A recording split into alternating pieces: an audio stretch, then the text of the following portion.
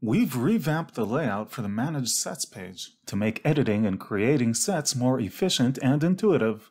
Let's take a look under Admin, Manage Sets. Here is our list of sets with the improved layout. The list is currently scoped to My Sets. We can also scope it to Public Sets or All. Each set displays its name, type, logical or itemized, status, content type such as all titles, creator, and creation date. Filtered sets are clearly labeled as such, as are combined sets that contain filtered sets. For each set, you can navigate to the content of the set and perform various actions such as duplicating the set or combining it with another set. You can search for specific sets by their name or creator. You can also sort the list of sets by creation date or name, and reorder it in ascending or descending order. To refine the list by various criteria, you can expand the facets bar on the left.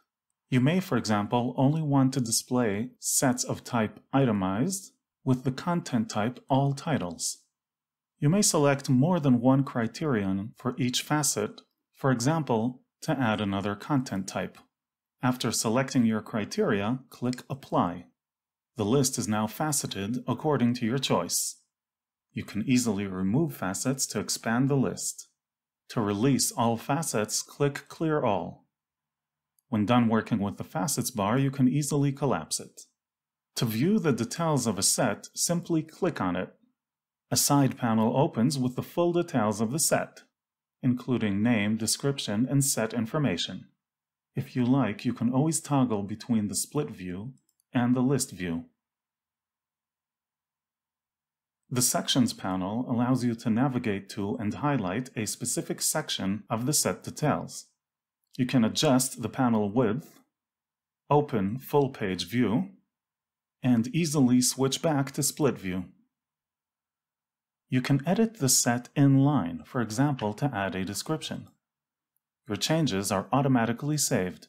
There is no need to navigate to a separate page and lose the list context just to edit a set. You can add a note on the set.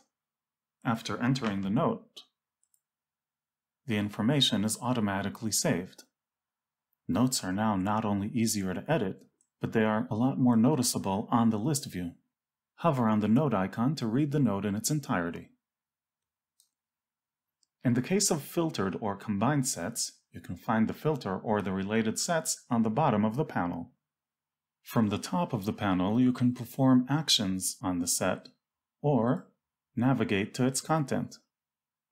Here are the titles belonging to our set. For itemized sets, you can add members to the set or select members and remove them.